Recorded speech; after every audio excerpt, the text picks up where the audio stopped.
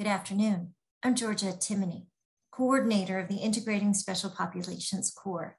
It's my pleasure to introduce to you Dr. Stephen Crystal, the core lead and director of the Center for Health Services Research here at Rutgers University. We're very excited for Professor Conley to be joining us in the Special Populations series. And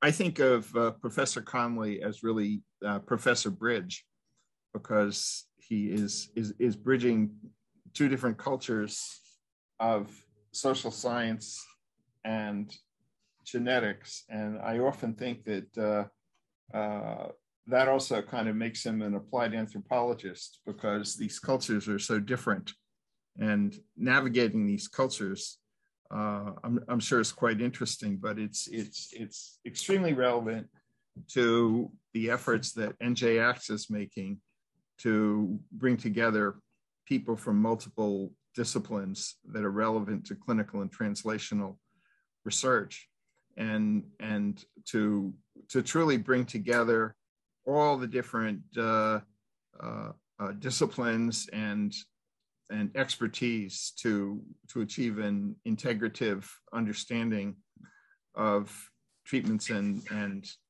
outcomes. So and as we always like to say in health services research, the social determinants of health, and taking that seriously. So Professor Conley is the Henry Putnam University Professor in Sociology, faculty affiliate at the Office of Population Research and Center for Health and Well-Being at Princeton, also research associate at the National Bureau of Economic Research, another subculture that requires navigation. Economists and sociologists have, long-standing tradition of little digs at each other, and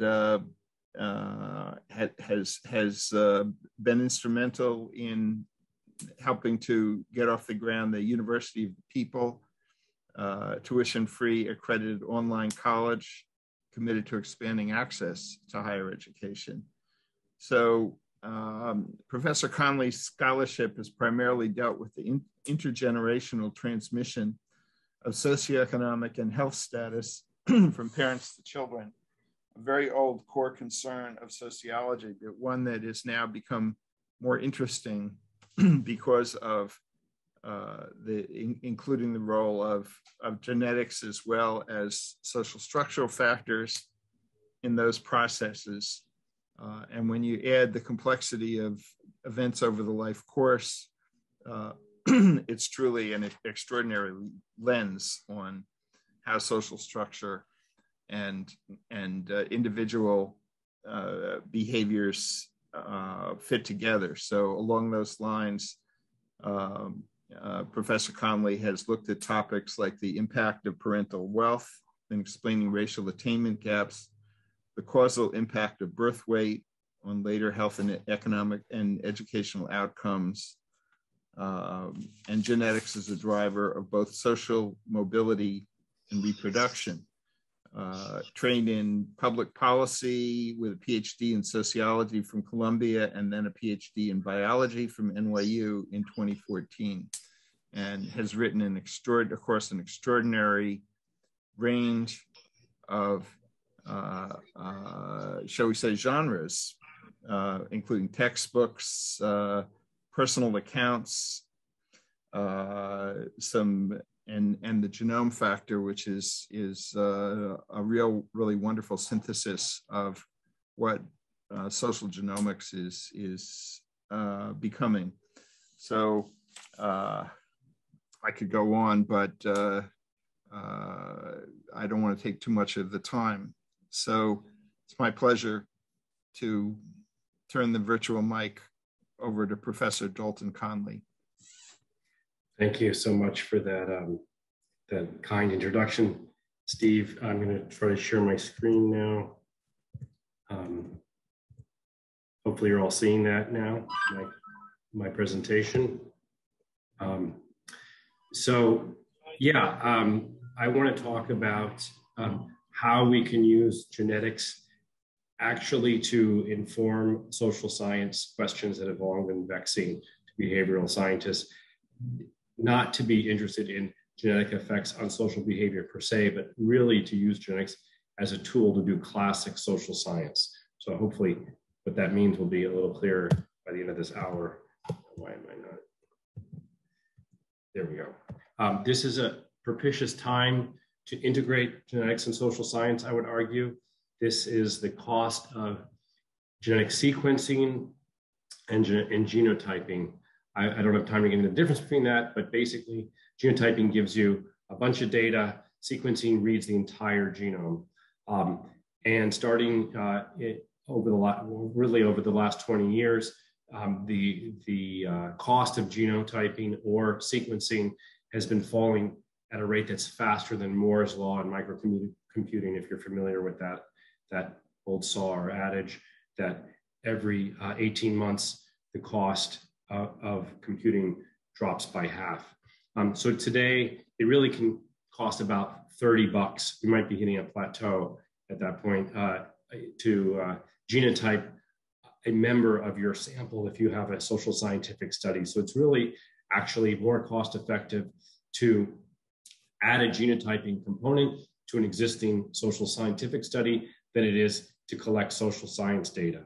So in other words, and as a result, a number of studies that many of you may have worked with before now have genetic data on a genome-wide scale. So for example, the Wisconsin longitudinal study of the Happy Days cohort from Wisconsin, 1957 graduating class, the National Longitudinal Study of Adolescent to Adult Health, the PSID is now genotyping. The list goes on, Health and Retirement Study.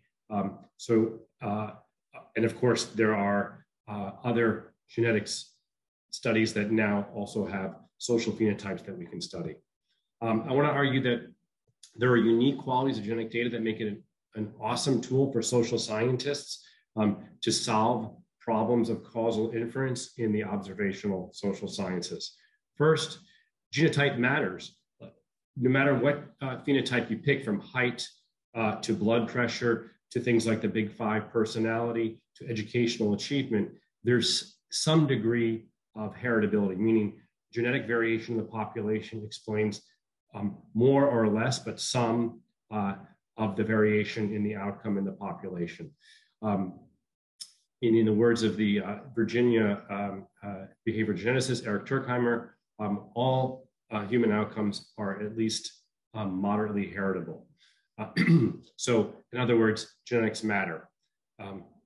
Genotype is stable from conception to death. That helps us tease out causal relationships. So if I find that Steve and I are in the same pod and his genotype affects my behavior, we know that obviously it's going through his own behavior, but we know that the causation is not going the other direction from my behavior to his genotype when we observe that correlation. That helps us solve some inference problems. And lastly, genotype is randomized conditional on your parents' genotype. If we know the genomes of both your parents, then you are a random draw. Each individual, each one of us is a walking, talking bundle of about 10,000 little natural experiments. I call genetics the ultimate natural experiment in the social sciences. In these ways, it's distinct from other forms of big data that we hear a lot about in the computational social science revolution. Facebook, Twitter feeds, et cetera. They're great for studying contagion, for social influence, for polarization. Digital traces like Google searches, as popularized by the book Everybody Lies, can tell us the quote unquote truth, what people do or think when they're alone, or they think they're alone in their on their laptop in their bedroom, Googling information. So for example, we can find out that actually Trump voting counties have more racist Google searches than Biden voting counties, or that despite being one of the more conservative and religious states in the country, pornography consumption is actually highest in Utah. What's distinct about these data is that they generally study effects, not causes. In other words, they are just a way to measure outcomes that might be more efficient or might give us hidden information that we don't get from traditional 20th century style social surveys. But they're not a cause of behavior. We can predict from these kind of data, and sometimes in the short term, there's big debates about whether or not the Google flu algorithm predicts the arrival of flu to a given community, what conditions we can trace on the web that predict macroeconomic conditions, whether suicide or not is predictable by search behavior, and so forth. I want to say that genetic data are even unique among biomarkers. Biomarkers such as DNA methylation, that is the attachment of CH3 groups to our DNA, telomere length, which is a measure of aging, C-reactive protein, which is a measure of inflammation, even quote unquote low-tech biomarkers like blood pressure, BMI, height, etc. You can see the rest of the list yourself. They are mediators or moderators. We go from the social environment to the molecular measure, a biomarker measure, and to the outcome.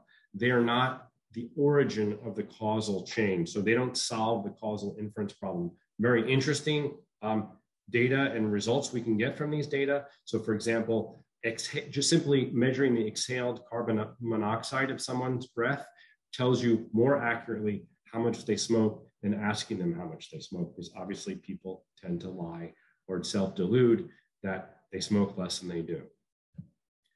So in fact, I can't believe this is over 20 years old now.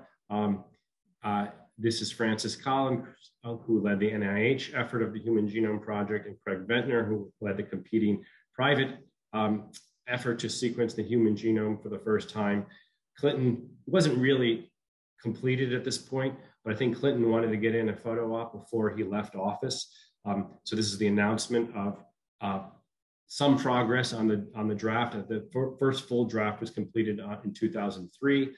And after that, a lot of geneticists thought that it would only be a matter of a few years before the 5 genes behind heart disease, the dozen or so behind schizophrenia, and the score involved in, say, cognitive ability were discovered. And then we could get to work on sort of pharmaceutical, biomedical, et cetera, interventions to address those conditions. But there was a hard learned lesson that the genetic architecture of almost all traits we care about, both things like height and diseases like hypercholesteremia, chronic conditions like diabetes, and of course, social and behavioral traits like educational attainment, Big Five personality, political views, they're highly polygenic, meaning there's not 5 genes or even 20 genes or even 50 genes.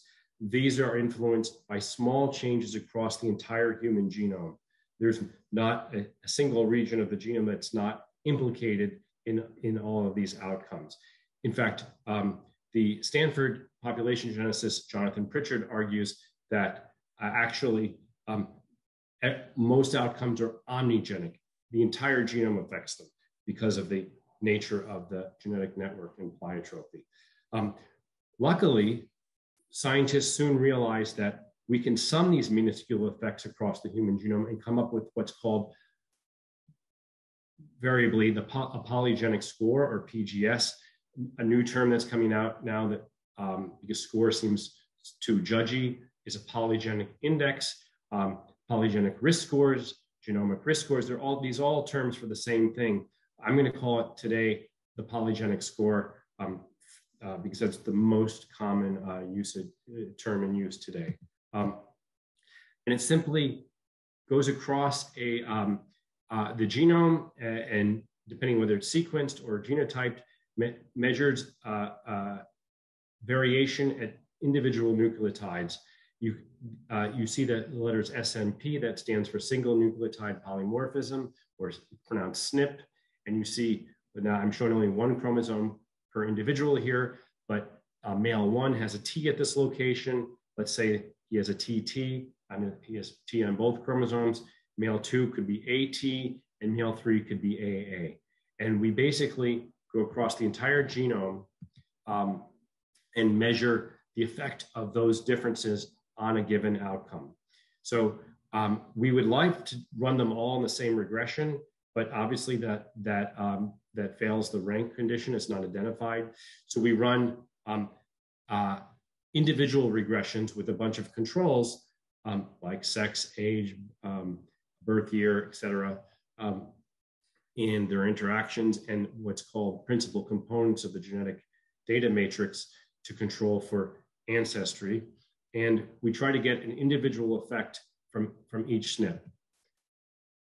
So the SNPs are the X's, the XIJ, referencing the individual and the SNP. And we, from those regressions in a very big discovery sample. So for example, this is the education polygenic score calculation. We find that SNP number RS11584700, we score A versus the alternative allele, let's say that's C in this case. And for each additional A, on average in our sample, there's that person has 1/12 fewer years of education, 0.08, negative 0.08. So if you have 2 A's, you would be negative 0.16 years of schooling. We do that across, in this case, it was almost 1.5 million SNPs. It's very typical today to do 3 million SNPs, and we sum for each person in a new sample what their polygenic score is from these weights. So in other words, I now can take these results from these regressions and give a count of how many A's each person in my prediction or replication sample has at RS11584700 and score them. So if I have 2 A's, I get negative 0.164. We store that, we go to the next line, do it again for what my genotype is at the next row, and so on for 1.5 million rows. And then we sum all those results. And then I get a single score that's normally distributed. In the case of education, this score is predictive. It has an R squared, and the latest iteration about 0.14, 0.15, that exceeds the effective family income and many other standard sort of socio-demographic variables. You can see in here that in Ad Health, for example, in the blue bars, if you're in the top quintile, you have about a 60% chance of graduating with a 4-year college degree. And if you're in the bottom quintile, you have about a 12% chance of graduating with a 4-year college degree. In other words, this obscures, these kind of bar charts obscure the messiness of the data, that there are plenty of people in the top quintile that drop out of high school. And likewise, there's plenty of people in the bottom quintile who have PhDs. So, but if you're looking at population averages, it has a significant predictive power. So again, I'm not interested in just maximizing the R squared that we can get from these SNPs and from polygenic scores.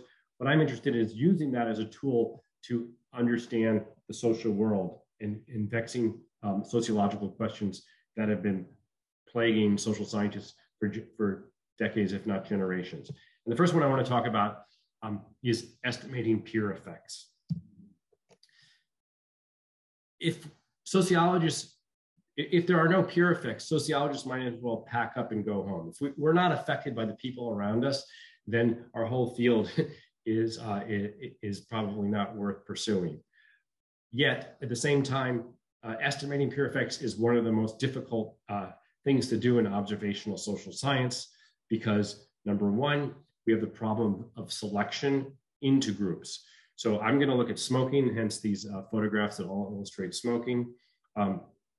We have the problem of homophily, that people, if Steve and I both smoke, did Steve influence me? Did I influence Steve? Or did we become friends because we were cutting class and met each other in the bathroom when we were cutting class and smoking cigarettes, or outside of school, after school, smoking cigarettes? Did we become friends because of the behavior? That's homophily, or selection into friendship, or birds of a feather flock together. Then we have contextual effects. Maybe we both had a really stressful math teacher, and that drove us to need nicotine to calm down. And therefore, it's not actually Steve affecting me or me affecting Steve. It's the contextual effect that we share a math teacher. It's kind of an unobserved third variable bias. And even if we solve that, we have what's called the reflection problem that was pointed out by Charles Mansky, the Northwestern economist, back in 1992, that how do I know whether Steve is affecting my behavior or I'm affecting Steve's behavior? Even if we measure that he was the first person to lit up a cigarette and I was the second person, maybe I dared him, maybe some other aspects of my behavior influenced him. But it looks like if we just measure actual smoking, that he influenced me when really I was the sort of bad apple that was getting us both to smoke. So I'm going to argue that genetics help us solve all of these problems here. I'm going to use data from the National Longitudinal Study of Adolescent to Adult Health. Because of time, I won't go into the details. I'm happy to answer any of that in Q&A. And the outcome and predictor of interest are during the last 30 days, on the days you smoked, how many cigarettes did you smoke each day? We also have a binary of whether people smoke or not. The results are not really sensitive for that. And we have the smoking polygenic score. What is sort of the latest state-of-the-art genetic prediction score, as I mentioned before, for smoking. This is one of the few polygenic scores that actually work pretty well across different social race ethnic groups. I can talk about that again in the Q&A if you like, but that allows us to ask some interesting questions we'll get to.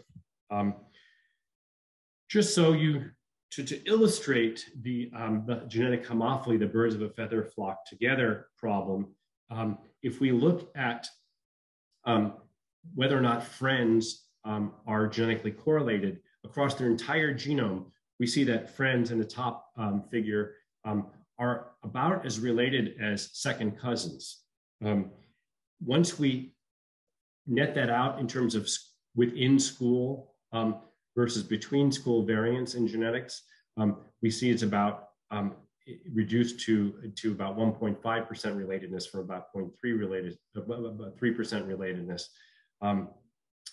When we look at specific genetic signatures like the education polygenic score, we see that friends are correlated at 0.11 in panel B, but once we net out segregation by schools, that is selection into schools, we see that it's about 0.6 and it's only marginally, 0.06, and it's only marginally significant. Interestingly, height, there's no correlation among adolescents in the US in their genetics of height. And interestingly, body mass index, friends are as genetically correlated as they are in their education genetic signature. However, that's not explained at all by variation across schools. It's entirely within school sorting. But the point here is just that friends are not a random group selected on a genetic level or on a phenotypic level. So we need to factor that out as we think about actual social genetic influences or peer effects. So what is our solution? We combine two approaches. One is, instead of focusing on friends, like who you say are your top 5 BFFs, we focus on the entire grade. And the notion is that if we have school and year fixed effects, then you're in the 11th grade in Princeton High School, and I'm in the 10th grade in Princeton High School. The distribution of genetic risk in the 11th grade versus the 10th grade in the same high school is random. It's just the luck of the draw of who was in your grade that year, at least genetically speaking. We have evidence to show that that is indeed random, that there's no trends, that the fluctuation in genetic risk among the genotype peers in a grade is random, conditional on what school you're in. We treat that as the peer effect we want to estimate. So that solves the problem of homophily, because people are not choosing which grade they're in, they're not choosing their grade mates, but it doesn't solve the reflection problem. And that's where the genes come in.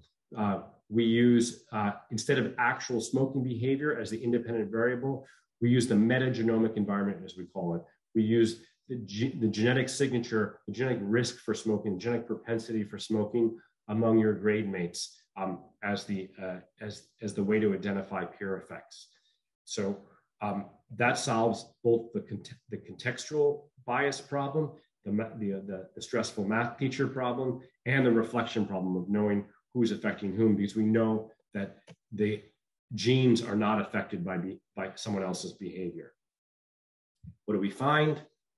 We find that whether we use a reduced form model or a two-stage least square, that there is a significant effect of smoking, of your peer, or genetics of smoking of your peers on your own smoking behavior. As a placebo, as a negative control, we do height and we get a 0 estimate.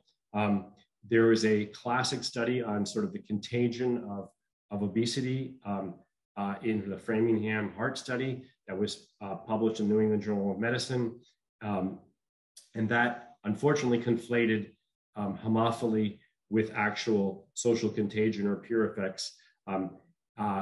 And my erstwhile co-author, Jason Fletcher, went ahead and reanalyzed the Framingham data and looked at height, headaches, and acne, all things we would not think are as transmissible across social networks through contagion, and found that they all displayed the same patterns as obesity, and therefore suggested that actually the findings in that very famous study were driven by homophily. Here we show that height is not subject to peer effects.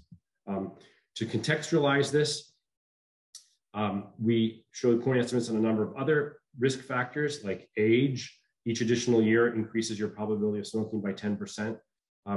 Being male increases your probability. Your own genetics increases your probability. And you can see that if we imagine the mean polygenic score of your grade has a large error bar, is much more noisily estimated. But even if we take the far left of that error bar, it's about 60% as big as the effect of your own genes. So it's not a trivial, the metagenomic environment matters, and which I find super interesting. This is a challenge to both geneticists and social and behavioral scientists. For geneticists, we know that particularly with respect to the fact that we share our genes with our parents, some of what we're calling genetics in most models is actually what's called genetic nurture. It's the social influence of our parents that happen to share those genes with us and our siblings. And it's a challenge to sort of classic social scientists, because it suggests that a lot of what we are calling environment is actually our genetics 1 degree removed, the soup of genetics in which we're moving through in life that's actually affecting us, the genetics of other people. You can also ask other interesting questions here. So for example, we can split out peers' genetics by race, and we see for non-whites, we don't really have a big enough estimate. We don't have a big enough sample size, but so this is not really any sort of definitive thing, but just a sort of conceptual idea. You can see that the point estimate for white egos is the biggest for white peers, and it's much smaller, even though they're overlapping confidence intervals, much smaller for non-white or all peers. And non-white egos with all peers has a similar effect size. So in other words, whites might be more sensitive to what other white adolescents are doing. But again, this is underpowered, but I just think it's really interesting if we get more of a sample, the kind of questions you can ask and answer, not about genetics, but about racial dynamics within a school. Lastly, in this study, we ask, is there, beyond the average, is there particular aspects of the distribution that matter? For example, do a few few individuals with exceptionally high genetic proclivities to smoke, what we'll call bad apples, kind of influence an entire grade disproportionately, or do shining lights, those who have very protective genotypes, affect a whole grade disproportionately? We find that bad apples matter a lot. A few people who are sort of very hardwired to smoke can affect the behavior of an entire grade. Shining stars don't really affect this kind of outcome. That if we look at a different outcome like GPA and studying behavior, it might be completely different. So that was work with Romina Sotude. Now I want to shift into work that's joint with Asta Breithold of the University of Southern Denmark, and argue that genes allow us not only to look at peers, but to understand causal dynamics of socialization within the black box of the family even. There's been an increasing literature about how the gender of our firstborn offspring, which is conditional, is random in most Western societies where there's not antenatal sex selection, how the gender of our children affect us. And the idea is the traditional sort of Brofenbrenner model of child development thinks of the child at the center, and then the caregiver and parents and the nuclear family and the extended family and community, all influencing the child. And a more complicated view of the family puts that in dialect and knows that the child actually socializes the parents too. So up till now, we've only been able to look at the effect of child gender, that being the only kind of randomized experiment within the family. But with the properties of genetic data that I mentioned before, that conditional on the parent's genome, the child is a random draw, then we can identify the effects of the child's quote unquote biological tendencies on the behavior of other people in the family. So to take an example, I see Tom Espenshade's name on the screen. If Tom and I have a child together somehow, and we're both at the 50th percentile for educational attainment and genetics, we could end up with a kid at the 40th percentile by random chance, or we could end up with a kid at the 60th percentile by random chance.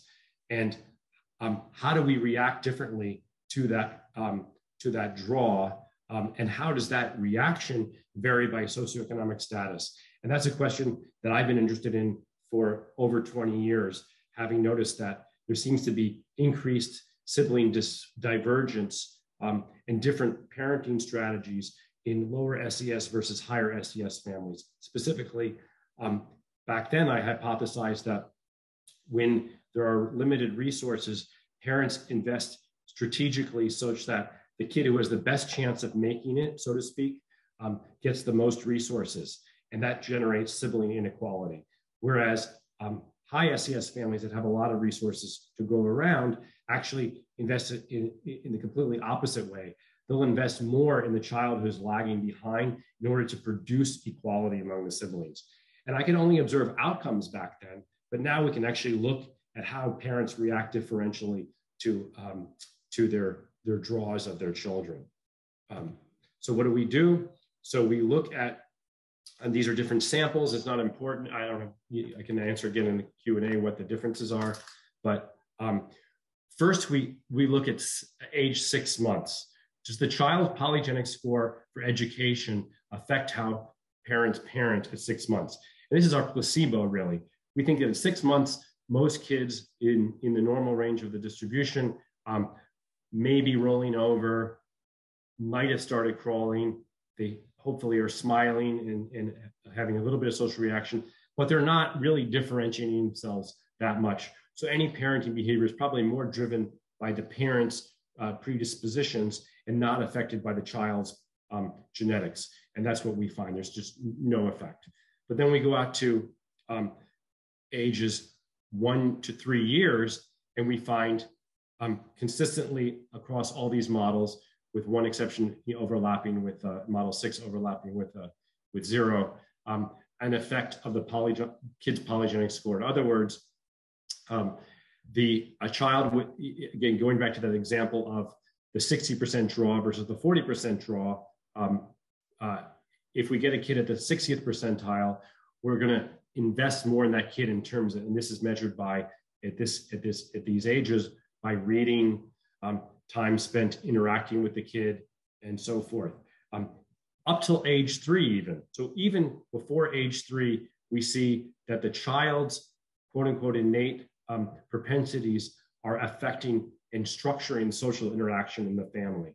So when we think about it, we could think of course, it's likely that reading to a kid at bedtime enhances their verbal ability. But part of that is driven by the priors of the parents, but part of that is driven by what the child evokes. That one child in a family may say goodnight after one book, and the other kid might keep begging for more and more books. And that's the environment, of course, that they get read to, but they're evoking that environmental response based on their genome. So it's actually part of the genetic effect. But getting to the question of do parents from different social backgrounds invest differentially? The answer is yes. We find a significant difference no matter how we split social class. I was sort of half right 20 years ago. Parents who are more advantaged invest in all their kids equally, it seems, at least at this age. Later on, we see actually more compensatory investment, as I hypothesized. But the lower SES parents, in this case, having no college degree, actually are more elastic or responsive to their kids' characteristics.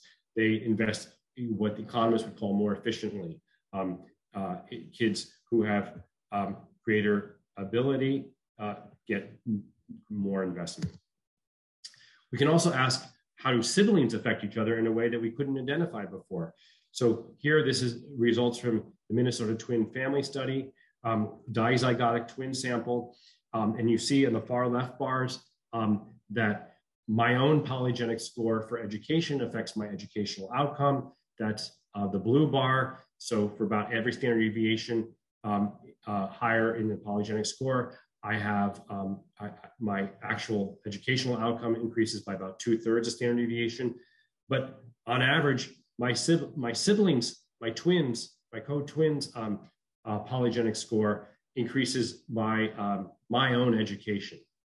If we go to the right two sets of bars, we see that for sisters, sisters are what's driving this effect. But brothers, there's no effect of my twin brothers' genetics on my outcome. This is very tentative results because it needs to be replicated. Other results from other studies of non-twins don't show these strong effects. They might be only for twins. But again, this is the kind of thing you can explore, gender dynamics within families, how sisters and brothers relate to each other and influence each other differentially, because we have this natural experiment of the fact that conditional on parents' genotype, offspring genotype are a random draw. And that's why I'm so excited about genetic data as a tool for social scientists to answer old questions, but also ask new ones. I'll give you one more example, how we can use genetics to sort of move the bar on social causation. So there's been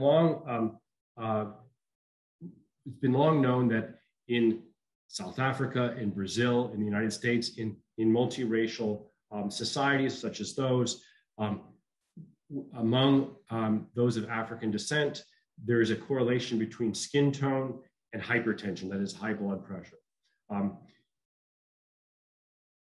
Most likely explanation for that is colorism, that individuals with darker skin experience more stress and discrimination, and that translates to higher blood pressure. But of course, it could be any number of things that bias that estimate. So for example, in the United States, African Americans in the South tend to have darker skin tone than African Americans in the North. And we know that people in the South, Black, white, other, tend to have worse lifestyle behaviors, health behaviors with respect to blood pressure.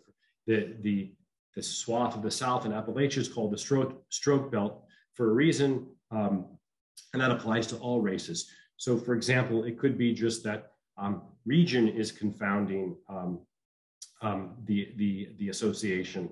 And we can think of any number of things. We can keep adding variables, but what we do is a different strategy. We use sibling fixed effects. in the National Longitudinal Study of Adolescent to Adult Health. This is joint work with Tom Laidley, a former PhD student, and others that's out in demography last year.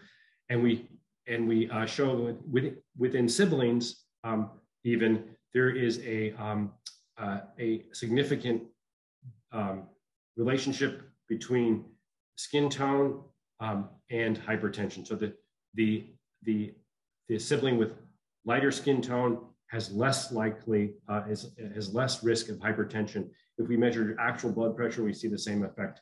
Now, it still could be the possibility that the genetics of skin tone also affect directly the cardiovascular system. So whatever genes control skin tone, and there's a number of them, could also somehow affect, say, the elasticity of our arteries. And therefore, even though I'm using family fixed effects and looking at the random draw of within a family of which brother or sister got lighter or darker skin, it could be that that is just a proxy for the genetics of skin tone, and those genetics of skin tone independently directly affect risk for hypertension. So we can't completely rule out the genetic explanation and in favor of a story of social bias yet. But now that we can measure genetics, we take the SNPs involved in skin tone, and there's still variation among them in non-African American populations, and we look at in those populations whether or not there is a relationship between these SNPs and blood pressure. It's kind of like a placebo test in a condition where we're taking out the discrimination pathway. Do we still see the effects of the biggest skin tone variance on hypertension? And there's only one that's significantly different from zero, the first one, and that's in the opposite direction. So we do this placebo test, we find that there's no effects, so we feel like we're on much firmer ground concluding that the color, skin tone, hypertension relationship within African American community is really driven by discrimination and bias leading to stress and then in turn to hypertension. So again, we're using genetics not to study genetics effects, but to really isolate social causes. I don't think I have time to go into the gene environment interactions, but that's sort of, for many of us, the holy grail of doing all this, the idea that genetics might be the prism that refracts a white light of an average treatment effect into a rainbow of heterogeneous responses. I'll give one quick example. One of the great natural experiments I've used in my career outside of the genetic stuff has been the Vietnam draft lottery, randomly assigned to be draft eligible or draft ineligible based on a drawing of birth dates. And here we integrate that information, which is really a randomized controlled trial by accident, and genetic information to show that, for example, only people who are at genetic risk are affected by being drafted in terms of their lifetime smoking behavior. So if you're at zero or below, at the median or below the mean on your genetic risk for smoking, being drafted does not affect you, your smoking behavior. But if you're in the top half of the distribution, so for example, 2 standard deviations above the mean in smoking behavior, in smoking genetic risk, you get drafted, that results in a pack a day more on average habit. So the military and war is a very tobaccogenic or tobaccophilic environment. Being exposed to that produces differential outcomes based on people's genotype. So that's an example of G by E. There's other examples I won't get into. Last thing I'll say is that this polygenic score, as much as I'm excited about it as a tool for social scientists, is already left the lab, so to speak. The first polygenic selected embryo baby was born last year in 2020. And increasingly, we're gonna see the polygenic score being used by places like insurance companies who want to risk adjust.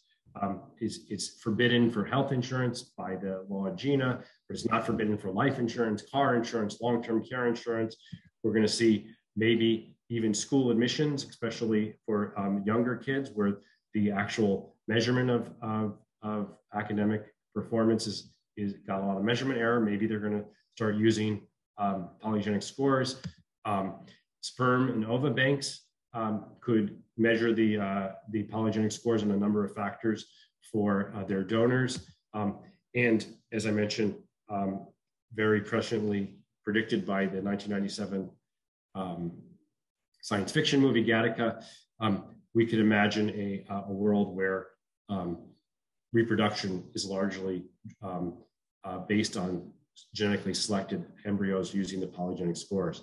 So this world is, this possibly scary world is made all the more possible by data that we collected, nationally represented data that shows a very high degree of tolerance for use of these polygenic scores in these domains. So if you look at across traits, people are less comfortable with using a polygenic score for skin tone or for height. IQ is in the middle, and disease traits like diabetes and schizophrenia are the most accepted. Across domains, we fix the trait as IQ. We see that I had thought that my prior was that embryo selection would be the quote unquote creepiest utilization. It would have the lowest acceptability, but in retrospect, it makes sense. People like applications where they're in control, where they're picking their sperm donor, they're dating, they're looking at dating sites, they want to know their potential partners' polygenic scores, or they're selecting their children. Those are all acceptable, individual choice and control. Domains where it's another institution judging you based on your polygenic score, like a school or an insurance company, people are less comfortable with. So I'm going to skip these last slides and leave time for discussion. So we have about 10 minutes left. Thank you so much.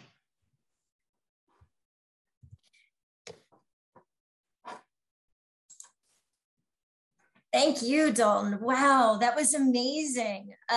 So much information and so much for all of us to think about. Not the least of which is that I think if you're friends with Stephen Crystal, you'll wind up smoking is one of the takeaways, I think. Oh, definitely. The last slide, when you were going over the life insurance and long-term care and how people feel about that in terms of, is it acceptable? Is it also ethical? I mean, is that sort of what you were driving at, or?